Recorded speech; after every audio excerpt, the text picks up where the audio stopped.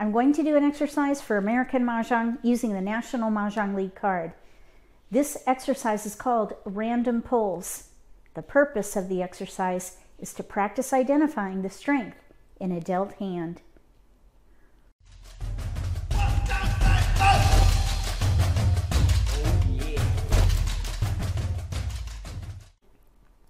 If you're new to Mah Jongg, or if you already know how to play and just want to build your skills, consider subscribing to my channel. That way you won't miss anything. We're going to do 3 random pulls. We're going to alternate between dealer and non-dealer. So we'll do the first random pull with 14 tiles, then we'll have 13 tiles, and then we'll have 14 tiles.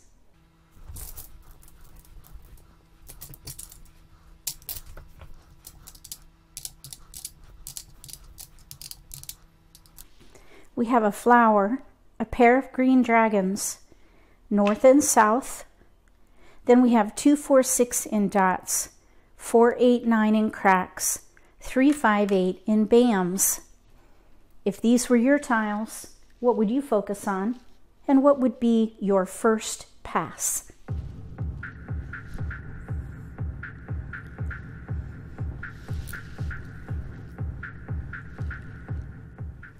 If these were my tiles, I would play either Winds and Dragons or 2, 4, 6, 8. So I would keep the Winds to see what comes in and then hold evens. There is a 2, 4, 6, 8 hand with opposite dragons. Second hand from the bottom. We would need red dragons. But I would keep all the evens just to see what comes in. And then see what comes in with Winds and Dragons and pass those first. So probably 2, 4, 6, 8 with a potential for Winds and Dragons. There's that concealed hand with news and then 2 pungs of dragons.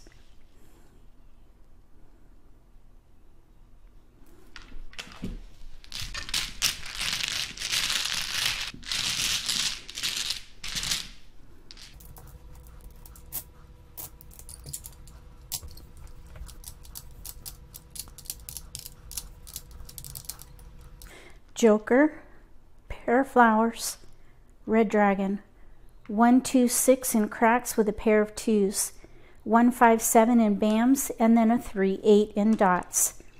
If these were your tiles, what would you focus on, and what would be your first pass?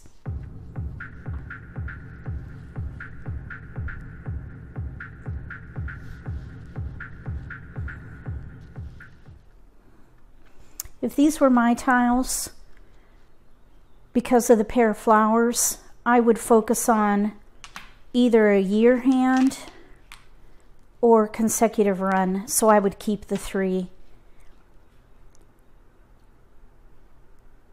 If we play consecutive run, there are a few hands that use flowers, and there are a couple of hands that use flowers with the year category. So for my first pass, I'd probably pass those 3. Focus on 1, 2, 3 or a year hand.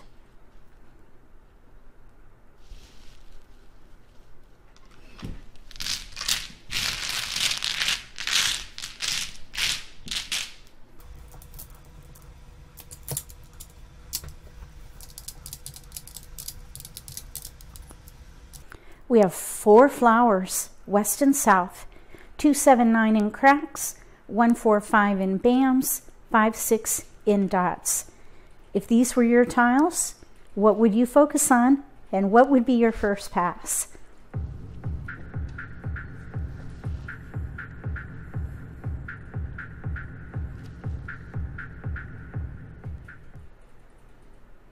If these were my tiles, I would definitely focus on these flowers and play something where we could use all those flowers. Because we have like numbers with 5s, I think that's where I would start. Like numbers with 5s, or maybe something consecutive, 4, 5 or 5, 6 as a starting point. there's one hand that uses lots of flowers in consecutive run, fourth hand down. If that doesn't work, like if we don't get a 3 bam or a 6 bam for those, or a 4 dot or 7 dot for the run, then we could maybe play like numbers with 5s. I would see what comes in. The other thing I was thinking is we could play winds. There is a 4 flower wind hand, third one down. So I think I would keep the winds. And we do have tiles we can pass. Maybe pass those 3. Because if we pass 1, 2 together, with the year being 2021, that would be pretty risky. So I think I would probably break those up and pass either 279 or 791. Probably 791.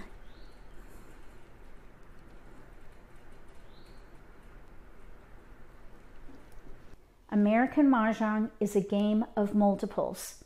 Pair, pung, kong, and quint if you have jokers. When you first get your dealt hand, look for multiples. Sometimes you're not going to have a multiple in your dealt hand. That's when you look for the predominant pattern. Play a category that uses most of your tiles. During the Charleston, if a multiple forms, reassess. Consider categories that will use that multiple with most of your tiles.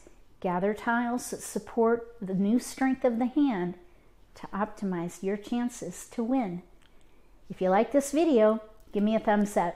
If you haven't subscribed to my channel, consider subscribing. Click that little gray bell if you do. That way you'll get notification for when I post new videos, and you won't miss an opportunity to learn a new strategy or pick up an insight to the game that could give you an advantage at the table. Between now and the next video, may all your picks be keepers.